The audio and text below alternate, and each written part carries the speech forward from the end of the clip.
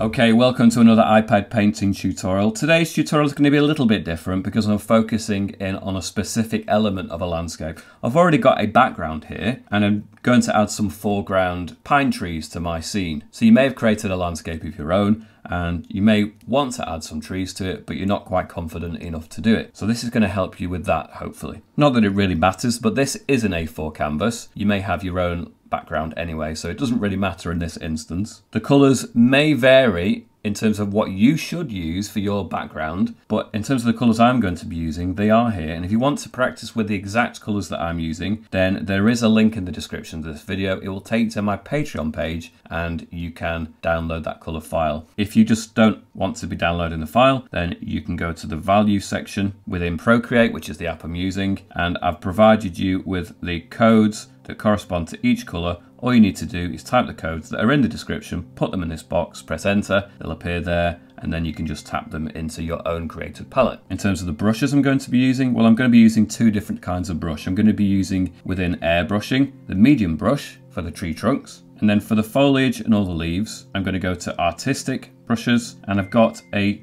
changed and amended version of Leatherwood. So I'll just reset it so that you can see, go back into that brush, and you can see on the faded out bits, in fact for most of the brush it has quite a heavy grained texture, like a canvas background almost. And I didn't want that to be appearing on my tree. I like the broken shapes that it creates, but I didn't like the grain. So all you need to do to amend it is go to the grain. I turn the scale of that grain down and I turn the depth of it up just a little bit. And you can see here I put the scale to none and I put the depth up to about 30%. And if you ever want to reset it, just swipe it and then press reset anyway. If you're interested to know what the tip cover on the end of the Apple Pencil is, I've done a review. I'm testing it out a little bit more in these next couple of videos, but I have done a full kind of review of the concept and how it works. There is a link at the top of the screen there if you want to check out that, or you want to check it out at the end of the video. So in terms of this tutorial, I'm going to draw some tree trunks first. So I'm going to go to my brushes. I'm going to use the medium brush within airbrushing.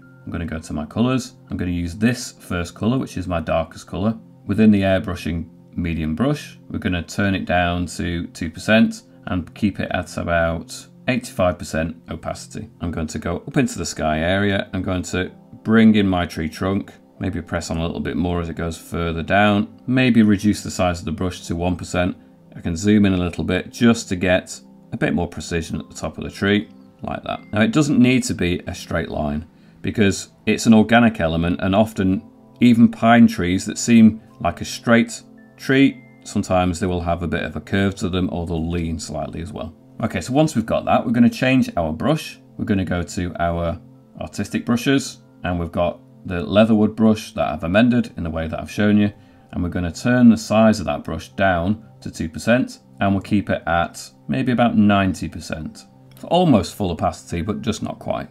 We'll zoom in a little bit for this. Maybe we'll leave the top of that tree trunk a little bit bare, and then we'll just start to bring in suggestions of some of this foliage. So I'm leaving some gaps, as you can see there. I'll zoom in a little bit more so you can really see that. And then we're going to move left to right in a generally swooping down gesture like that. So I'm going to go left to right, and you can see it's got a really nice broken texture, this brush. And it does a lot of the work for you. Now, it is really good to try and get your head around how to create the texture for yourself, but there's definitely some instances, some cases, whereas if you were using a traditional material with real brushes on a canvas, you would probably pick a textured kind of brush in the real world. So why not try to replicate that in some digital cases? So we're moving down the tree here. Maybe we'll leave some gaps, have it slightly broken in areas so we can see more of the tree trunk, and that will become useful later. We'll make a feature and a highlight of the actual trunk areas, move down our tree, leave some gaps as we go. Obviously it's getting wider as we go down, so it's narrower as it goes near the top, but as we go down it gets wider. Still important to leave some gaps. Some of those gaps will probably get filled in when we add some of the different colour tones anyway. So we're going to do a few of these trees. This is just the first one, but you can see that the brush itself is doing a lot of the work for us, which is great. So when we get lower down, perhaps we'll leave the bottom section a bit more sparse. In fact, we could go back to the artistic brushes and the medium. In fact, we'll turn the size of the brush down to really quite small, so the lower end of 1%, and maybe just some suggestions of small branches sticking out at the bottom. You'll notice for the rest of the tree, I didn't actually need to add any branches, but maybe just for the bottom section, a few will be appropriate. Now I am going to create another layer. You can see I've accidentally done it on the main layer. This happens all the time in digital work. Try to remember to do it on a separate layer. I am going to plough forward with the rest of the tutorial. I'm quite happy with it as it happens, so I don't need to really amend it too much. But for the rest of the tree and the other trees, I'm going to do it on a separate layer. So go back to our colours. We'll go to this mid-tone green. You can see I've got this dark colour, a darker green compared to that one, but so there we go, a light green and a light brown as well. So we're going to this second colour, which is the darker of the two greens that I'm going to be using. Go back to our brushes. We'll go into our artistic leatherwood brush again. Same settings as before. Again on 2%, 90% opacity. And we're going to aim, we'll start near the bottom, we're going to aim for the top part of the foliage that we've created. Now we just be careful we don't do this kind of thing. We don't want to make a straight line. We're keeping it a little bit patchier and building it in there. Now if I just illustrate this point here in the middle of this so you can see it. So we've just created some areas perhaps where we've got a darker silhouetted shape. So we're going to go for our green colour and we're going to aim roughly towards the upper part of that area. Not completely, but in a general sense we're going for the upper part of it so that the lower part remains a little bit darker still. So we'll get rid of that. We'll go back to our tree. Now it's not going to be completely uniform. If you keep it too neat looking and exactly the same at every step along the tree, it's going to look artificial and too regimented. So you need to change it up a little bit. Maybe you need a little bit more of the green on this side in some places and then really not so much in other bits. Also bear in mind you will need to do some of the green in the middle section so it looks like some of the branches are actually coming at you as well. So some of the times it will cross over that tree trunk, other times you'll see gaps and you'll see the tree trunk, other times it will completely go across that trunk. And then as it gets near the top you just do some random broken shapes and that's going to give us the main point of our tree. Maybe just extends some of the top sections here. And I've chosen some of the greens that were taken from this landscape so it fits the colour scheme that was already there. So it's not going to feel too out of place. Obviously it needs a shadow and things to give it a sense of belonging in that scene. We're going to go back to our colours. I'll probably do this on a separate layer in case it goes wrong. Go back to our colours, we'll use this lighter green. Now this is a highlight colour. Now it's fine to use it, but if you get too carried away with it, it's going to completely neutralise and get rid of that darker green, and we don't want to completely obliterate it. So we're going to use this sparingly. Now bear in mind where the light is coming from. We have light hitting this side of the mountains, so presumably the sun's coming from up in this direction. So we're probably going to get slightly more highlights on this side of the tree. So I'm adding a suggestion of highlights here and there. You don't need to go too crazy with this, just hints of it here and there. In fact, we could even turn the opacity down on this a little bit to about 80%. It's not going to make much difference, but just a little bit. If you want some of these to jump forward, then just concentrate some of the shapes in this area and then it's going to bring it further forward. So we'll find another area to do that, maybe this area. So again, we've got this upside down V shape and we'll do a series of them to bring it out towards us perhaps. And we're just picking out some slight suggestions of highlights on the top section, slightly more focused on this side, but not too much. We don't want to get rid of the dark tones and we don't want to get rid of the darker green either. So just some highlights, not too many. Now I'm already starting to feel like I'm heading towards adding too many, but just about the right amount. So I'm not going to add really much over this side, maybe just another little bit here so it brings it forward. Now obviously we're going to need some kind of shadow for the ground, so we can go back to our airbrushing, medium brush.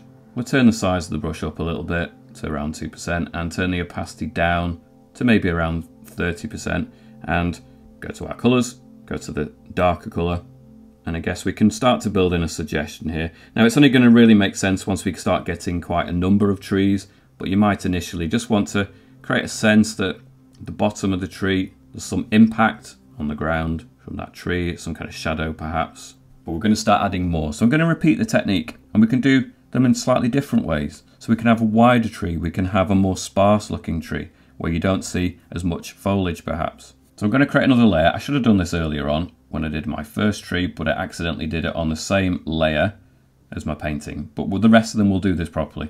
So we'll go into this layer which is above the main painting. We'll go back to our dark colour. We need to make sure that we're on the airbrushing, the medium brush, and then we're going to create another tree trunk. So if you remember, we had the size of the brush at the lower end of 2% and we had it all the way up to around 85% for the opacity, and maybe we'll have a cluster of trees here. So we'll create another one now, a little bit shorter, maybe a little bit further away, just a little bit behind really. And for the top of the tree we'll turn the size of the brush even lower so we can really get a finer point at that very top part of the tree. And I've deliberately made it lean slightly as well. We'll go back to our textured brushes. It's not textures, it's artistic brushes, but it is a textured brush. We'll go back to the leatherwood that we changed. We'll zoom in slightly so we can see exactly what we're doing. And again, we're going to start building some sort of texture at the top. You don't need to go too crazy. Perhaps leave it even sparser at the top. So there isn't really a lot going on at the top of this tree. And then perhaps it just suddenly starts a little bit lower down and we start picking up the texture pretty quickly. But again, we're going to leave big sections here. Well, that's just reminded me, we forgot to put some trunk details in there. I'll finish doing this silhouette and we'll go back to that and I'll show you that. So we'll do it quite similar to this tree. It's really close by to it, so let's not make it too different. But can you see just how easily that texture is starting to land in the correct kind of way? I'm not spending a lot of time fussing over the texture and just moving to left to right. Maybe leave some gaps here and there. Perhaps I'll go and just fill in some other areas so it's a bit more dense. But it doesn't take a lot of work really to start to build up that effect. I think I might want to just bring these out a little bit further, however. Okay, it looks like it's floating yet because we've not got a shadow, but we don't worry about that just at this point. I'll go back to this tree and I'll show you that effect. So we'll create another layer for this and we'll put this at the very top. This is a final detail. And we'll make sure we're on the right brush. So go to airbrush, medium brush, go back to our colours. We'll use this lighter colour and we want to be quite precise with this. So we'll keep it around the 1%, but we will turn it quite low at around 30%. We'll zoom in and at any sections, perhaps like down here, although it's going to be largely covered by the tree above it, you might just have a slight sense that you can see a highlight on the trunk. So any section where maybe you'll see the trunk poking through, maybe you can just bring out the tree trunk there a little bit. You don't want to go too much with this either. It just gives you the sense that there is a tree trunk running throughout. So go back to the layer where it has the darker green and we'll use the same technique we did before. So we're using that green, go back to our artistic brushes using the leatherwood, put the brush size at 2%, 85% opacity, zoom in a little bit. We're aiming for the top sections and then you can see how quickly I can start to put this in now. These trees don't need to take a long time. Once you master the general technique, you can start to put these in quite quickly.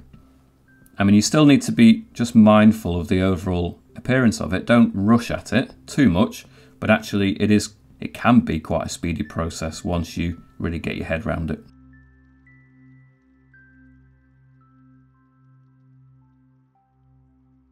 And then we go to our highlight layer, go back to the light green. Again, we're still on the same brushes. We're not changing the settings. We're still on the 2% size, 85% opacity. Zoom in, make sure we're on the right layer for the highlights. Think about where the sun's coming from. We'll just get some of that highlight on the very top. Slightly more focused on that side. Now it's not going to be perfect, but this is so much quicker than lots of other methods, I think. I think it's a really efficient way of getting the overall effect, especially if you're going to do dozens of different trees. If you were doing some in the distance, you might want to use slightly more muted, more blue greens rather than these bright, vibrant greens. These are really suitable for foreground trees. These are really trees that stand out and are vibrant colours.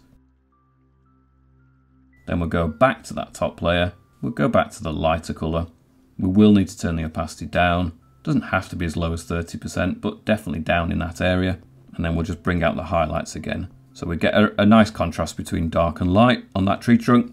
Bring it out a little bit, like so. So I'm going to do a few more. Let's build up the effect. I'm keeping them all quite separate from each other at this point, so it doesn't matter if I'm using the same layers. If I wanted to start showing some that are going to be slightly further away, I might want to condense all of those layers because I'm happy with the way that they look. So once I've condensed those layers, I can actually duplicate the layers and I can move them to another area. Now bear in mind, most of that first tree was drawn on the wrong layer, so I'm just moving this one really. So I can move that to another part of the scene perhaps.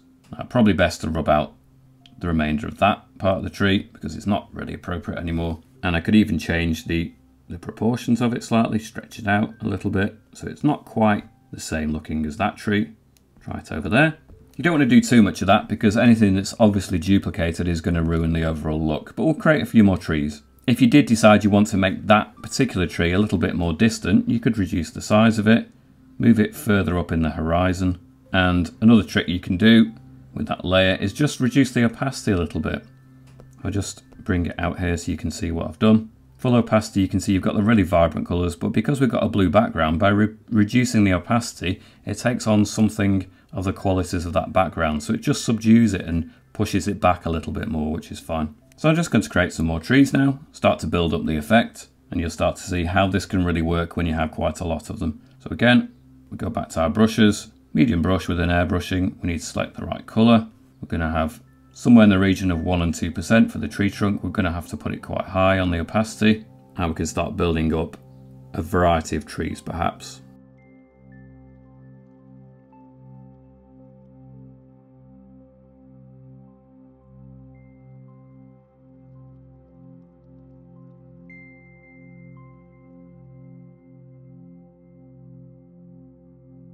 And obviously if it's going to be closer to you, we're going to need perhaps a thicker tree trunk. Maybe it needs to go higher up in the landscape too. And amend all of these, they all need to be thicker at the bottom obviously.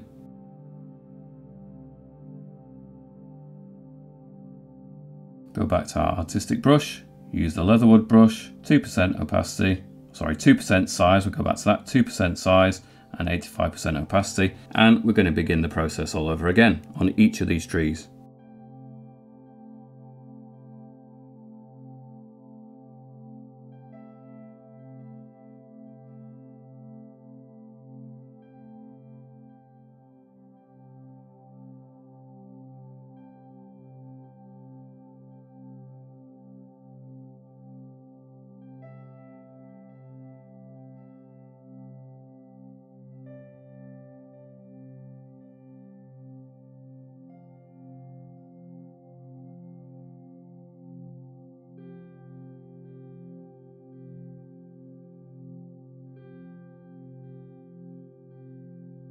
So once you've got the overall silhouettes, again, we're going to create another layer.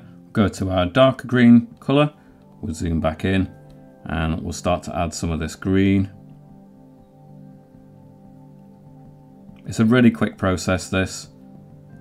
Now obviously I'm trying to show you how quickly it can be done. Now if you're working on your particular scene, then you might spend a bit longer on each individual tree, but it's still going to have sped the process up massively, I would say. And it really does give a really nice painterly finish. Much more textured than really the amount of time deserves. But sometimes shortcuts are a good thing.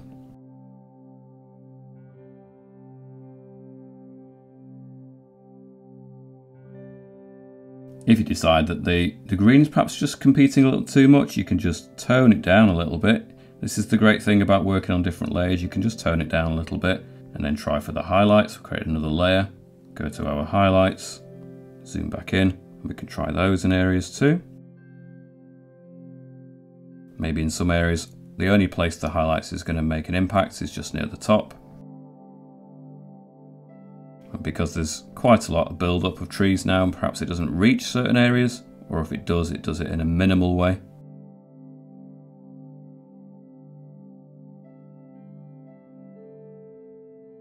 One of the last details that you could perhaps add is the shadow on the ground again, so let's just really go to our soft brush. So within the airbrushing, or the medium brush anyway, we'll have the size of the brush at 2%, turn the opacity down to around 30%, and we just need to give it a sense that these trees are actually, if that's too strong, we'll turn it down even more, 20–25%. These trees are making an impact on the ground, they're creating shadows, they're creating shadowed areas perhaps even.